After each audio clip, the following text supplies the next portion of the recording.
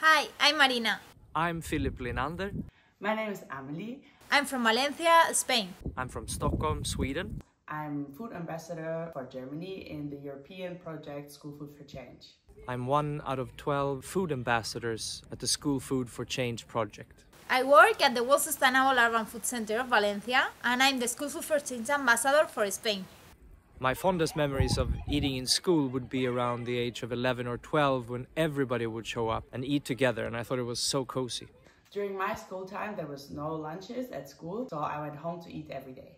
My best memory is when the cooks prepare paella because we all enjoy it. Schools now have the chance to give students a space to enjoy meals and nudge them to eat healthy and sustainable choices over and over again to create sustainable food habits.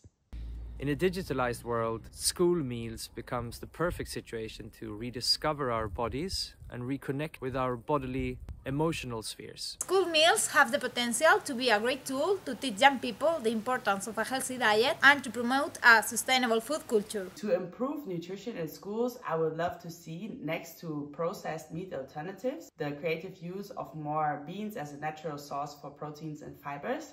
We need to increase the plant-based products and ensure that the products are healthy, local and seasonal, but without forgetting that taste is also important.